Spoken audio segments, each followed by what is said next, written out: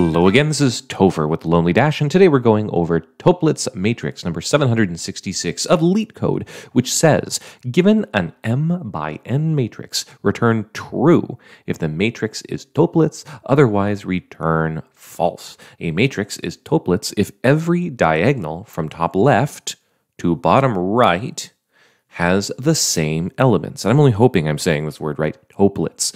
If anybody knows if I'm doing it wrong, please let me know. Anyway, so here is the example matrix that was given in the question, and I've written it out as an actual matrix over here to kind of give you the idea of what it would look like in your actual coding. And we know that this is a Toeplitz matrix, right? Because up here in the top left-hand corner, we can see a 1. And if we go down 1 and right 1, we can see it's also a 1. We go down 1 and right 1. And I can even show you this here. This diagonal, all of the numbers are exactly the same. If we do another diagonal, all of the numbers are exactly the same. And another diagonal, all of the numbers are exactly the same. So that is a Toeplitz matrix. Now, in order to figure out whether something needs to be returned as true, we have to start off by identifying two things. First, we need to identify the number of rows here that we're dealing with, and we need to identify the number of columns that we're dealing with. So obviously here we have 3 rows and 4 columns. And so I'm just going to identify them, and I'm sorry I'm kind of writing with my mouse today, it doesn't look great.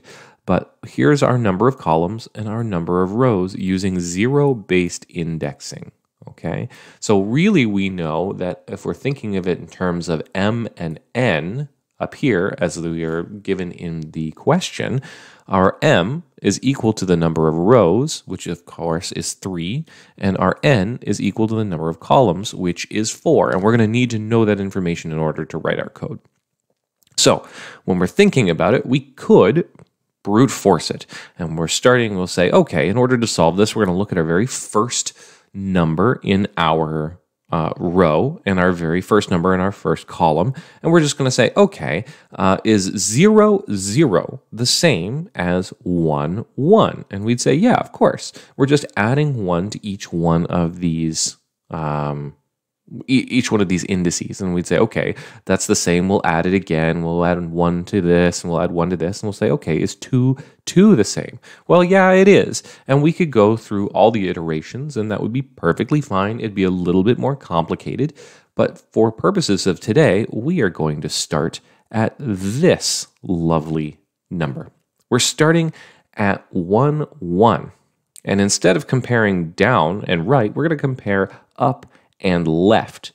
Okay, and the reason is that we're going to get down here eventually, and I'll make it a little bit more clear. We're going to end up down here, and because we know the number of rows, as soon as our, I guess you could call it a pointer, as soon as we leave our area, it's just going to stop, and we're going to move on. So I'll give you an example. We'll work through it. So we'll say, okay, is our number at 1, 1 the same as our number up and left at 0, 0? Yes, of course it is. Fantastic. We're going to move on. But we're not going to move on to the next number here. We're going to move this direction, right? Because we have to finish all of the rows. So then we're going to ask ourselves, okay, is the number here at 2, or I should say 1, 2, is it going to be the same as 0, 1, which is this number? Yes, it is. Great. We're moving on to the next column, and we're going to ask ourselves, okay, is this number the same?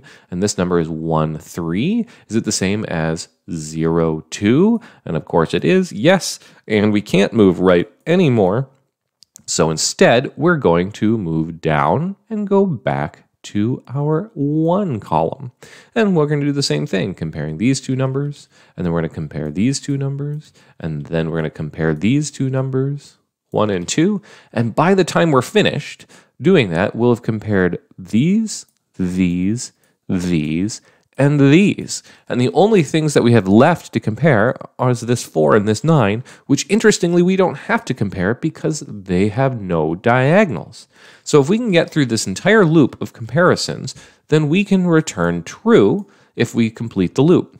However, if at any time the number to the top left does not match the number or the element that we're dealing with, we're just going to return false. Okay, so I know that sounds maybe a little bit complicated, but when we write some code, it'll become more clear. So again, if we're looking over here on the right side of our matrices, we're going to compare one number to the number above and left of it. Then we're going to continue on in the column, and our next step will be to compare that number to the number above and left of it.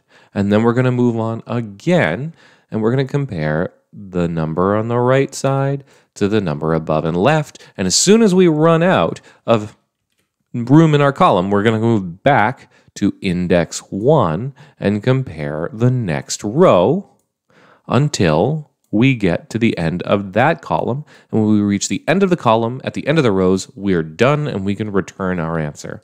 Okay, let's see if there are any edge cases to consider. For our edge cases, let's just take a look and see what our constraints say. Okay, so we know that m is going to equal the matrix.length, or the length of our matrix, which means that's going to be our number of rows. We know that our n is going to be the number of columns because of matrix I dot length. In this case, I guess they're using Java, is basically saying this is matrix 1 here. I'll even highlight it here. This is matrix I. The length of it is 4, so that tells us the number of columns. So that is going to exist because m, so our rows, we're going to have at least one row, and our n is going to have at least, it's going to be less than 20. So it's going to be fairly small, equal to or less than 20. Okay, so I guess theoretically we could have no columns. We can't really have negative columns. It doesn't say it can't be 0, so we could theoretically have, or I guess, one column because we would do a single index at any rate, and that our matrix ij is going to exist entirely. So there's not really any edge cases to consider. Let's move on to some pseudocode. For our pseudocode, you can see I'm just going to be typing it into the Python section of the LeetCode website. Again, it doesn't matter where you type it. So the very first thing that we need to do that we talked about was identify. Okay, so I'm just going to do identify the number of rows in matrix. Okay, so that's the very first thing we need to deal with. And of course, we need to identify the number of columns in our number of rows, right? So we have our rows, which go left to right, and our columns, which go up and down. If we don't know the numbers of each, we won't be able to move forward. So that's the first two things. Then we're going to have to create a loop. So loop through each row, and then within that, we're going to have to do a nested loop that loops through each column, right? Because when we talked about it, we knew that we're starting on the second row, but we're going to go through the column first and then move on to the next row. So that's why we're looping through each row. That also loops through each column. Okay, so then if the element that is above and left of the current element is not the same, so if it's not the same, then return false. Okay. Otherwise, we are going to continue the loop, right? Because it's just going to loop through each one of the columns, going left to right, and then it's going to loop down through each one of our rows. If the loop finishes, then return true, because if that completely finishes the loop, that means that we are in a Toeplitz matrix and you just return true.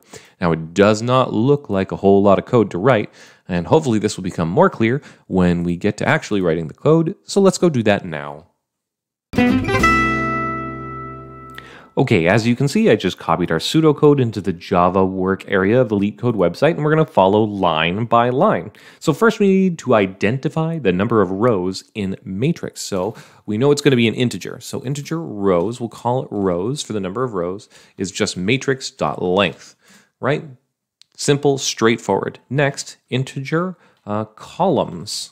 Right? We need to find out the number of columns in each one of our rows, and that is going to be the length of the very first row in our matrix. So integer rows equals matrix length, and integer columns equals matrix of our first row length, L-E-N-G-T-H. Am I just misspelling that entirely?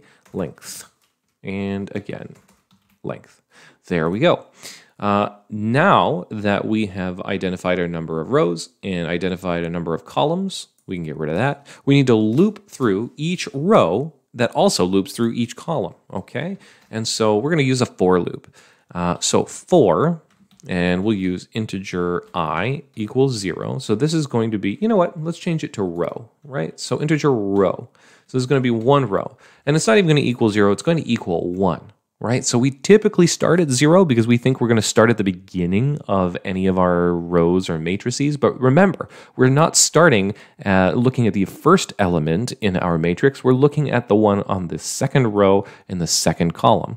And when we're using 0 indexing, we're going to have to start on row index 1 instead of 0. So for integer row 1, as long as the row is less than rows, right? Because as soon as we run out of the number of rows, we've got to stop our loop, and we are going to iterate row plus plus. It goes by 1. Okay, so that's what's going to iterate us through each row. But we also need to iterate through each column. So we're going to do the same thing. So for integer column, that's going to equal 1.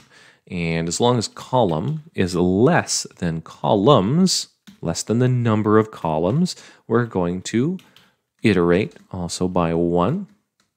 All right, so that's what's going to take us through column M-N-S. There we go. Make sure I spell it all right. So this line is going to take us from left to right, and then as soon as we finish the first, or as soon as we finish that row, this line is going to take us to the next row below it. And all we're doing is comparing the number that we're iterating from, or iterating through, with the number that is above and left of it. So how do we do that? So if matrix, and in this case row, right? Because this is going to start at 1, row column, and this is also going to start at 1, does not equal matrix row minus 1 and column minus 1, right? So our row and column, we're starting at 1, 1, and we want to know if it's the same as up left, which means it'd be 1 minus 1 is 0, and 1 minus 1 is 0, so 0, 0. So if it is not the same as the diagonal up left, then we need to return false. False. Otherwise, it's just going to continue through our for loops until we reach the very, very end. And when we reach the end of our loop, we're going to return true. So if we get to the end of our for loops without returning false, that means it is a Toeplitz matrix, and we're done. So that should be all of the code that is necessary for solving this problem. Let's hit run code and see how we did. And it's accepted. Let's hit submit to see if it fits all of our test cases. We'll have a look over here, and yes, it's done. Now, this shows that it's 2 milliseconds, but faster only than 38.07. I don't know why it says that. It's usually a pretty darn good way to solve this type of question. But that's it. That is all the code you need in order to solve the Toeplitz matrix question using Java.